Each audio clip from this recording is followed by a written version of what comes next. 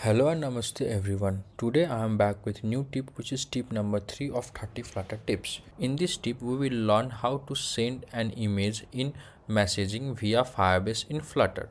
In the previous tip we had already learned about how to send text message between user 1 and user 2. Here user 1 is sending message as well as receiving message from user 2. In this tip number 3 we will learn how to send image between user 1 and user 2. Here user 1 is sending an image to user 2 and also receiving an image from user 2. So like this way we will gonna implement we will like this way we will send image between user 1 and user 2. So let's go to the implementation part. If you hadn't watched the tip number 2, then I must refer you to watch tip number 2 because the main logic of sending messages lie in the tip number 2. So before watching this tip number 3, just go through tip number 2 once. And in tip number 3 we will proceed, we will go further, or we will go in depth of tip number 2. So in tip number 3 here we had to send image. So the content or the message type is of image. So in this image chat what we are initially doing is we initially calling the read local function, which stores all the previous chat which is in chat collection, and set and create a group id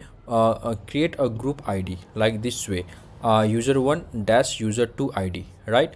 And thereafter, after getting or loading all the messages, we will use here build input, right? So here build input will be shown only when is loading is false. So in build input, what is in build input? As in tip number 2 there is only text field and this arrow button, but in tip number 3 there is here you are getting image icon, right? So on clicking this image icon, what we are calling here is get image function.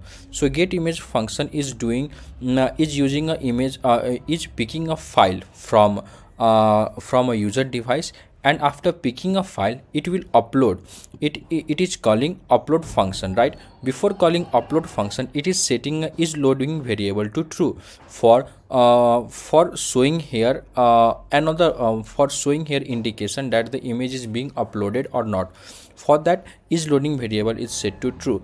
On clicking this image, it's showing uploading, which means is loading variable is set to true. Once the image is got uploaded, thereafter is loading variable is set to false, and this container will be shown.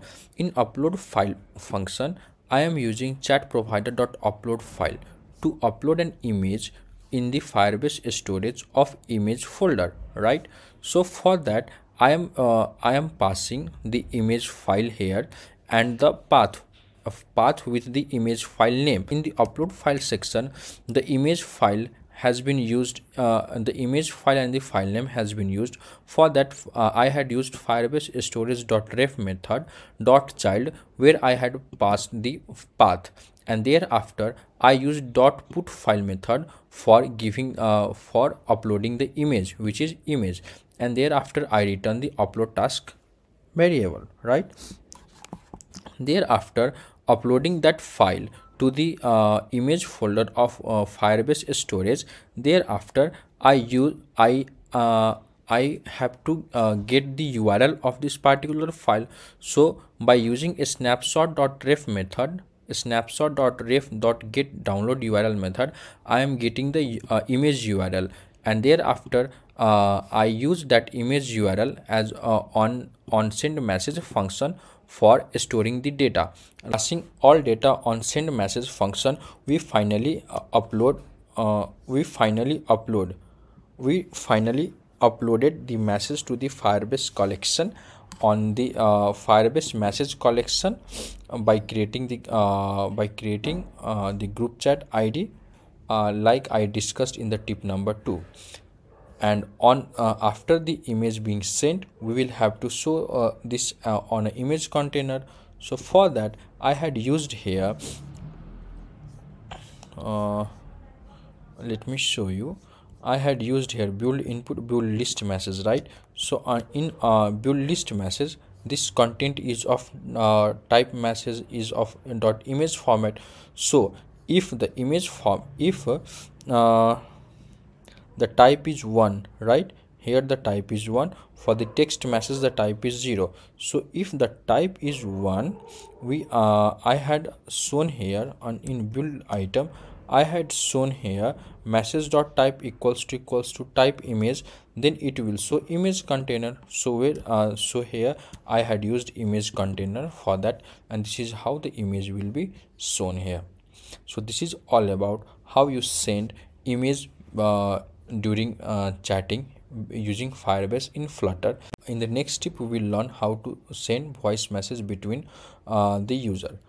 And if you want if you have any confusion, then do please comment and reach out to me via on LinkedIn or Medium or GitHub. The code for the tip number 3 has already been uploaded in my GitHub repository, which is 30 Flutter tips. You can follow me here, and if you want to read the article, then it is on Medium.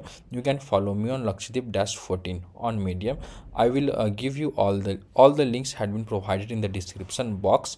And if you want, and if you like the content, then do please like, share and subscribe the channel. Stay tuned for the next tip. Thank you.